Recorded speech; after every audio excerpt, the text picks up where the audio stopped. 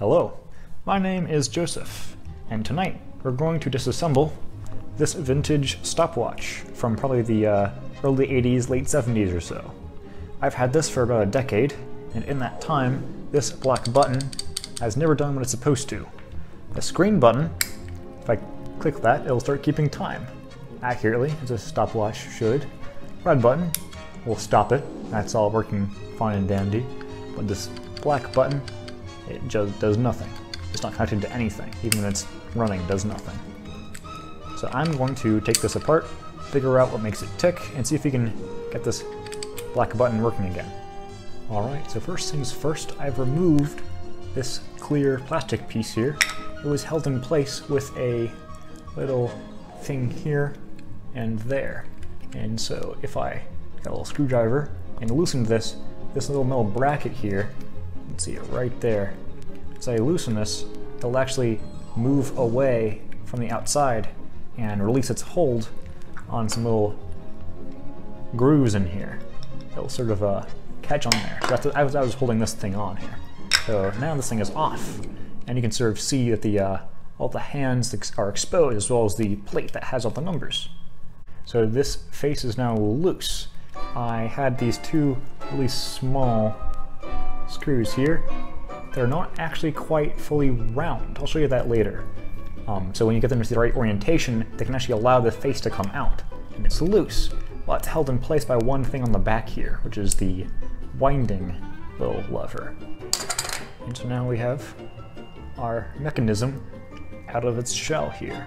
So you can sort of see now that these three buttons are just some little pins here with a tiny little spring that'll reset them. And they connect with these plates right there. And here's where the black one is supposed to be, but there's nothing there.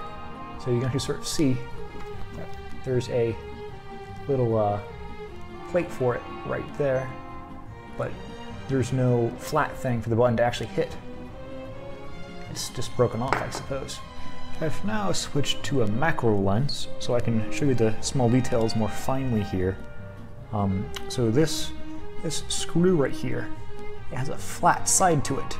So as I turn it, it will allow the face to be removed in a certain orientation. This one as well.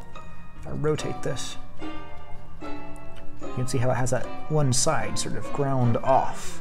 Alright, I'm now going to test the function of the black button physically by using a screwdriver here with a nice blunt tip to activate what it's supposed to do. So if I place this right here and then press it, you can see that all the dials will line up. So if I start it, it's starting from 0 this time.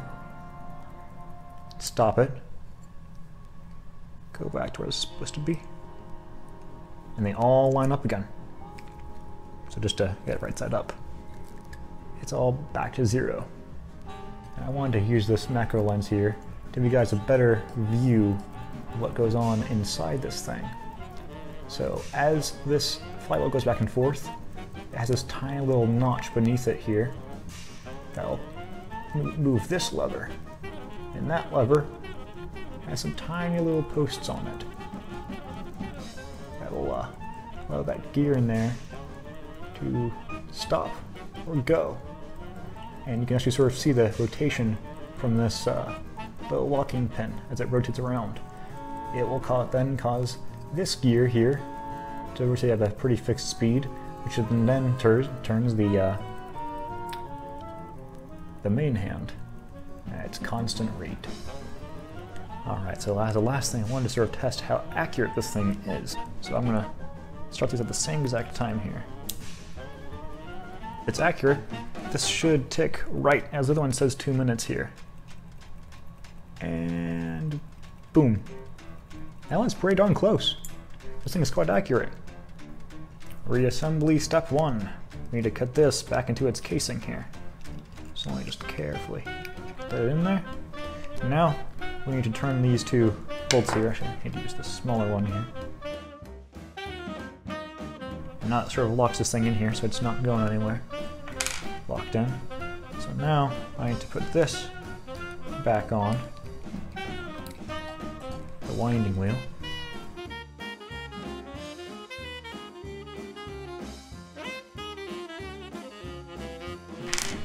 There we go. So now it's just back to the main case here.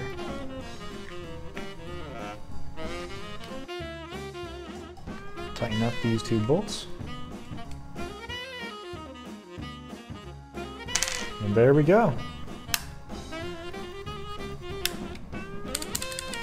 I'll fix that later, but that's it.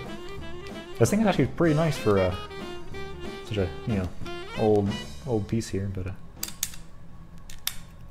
keeps time just fine.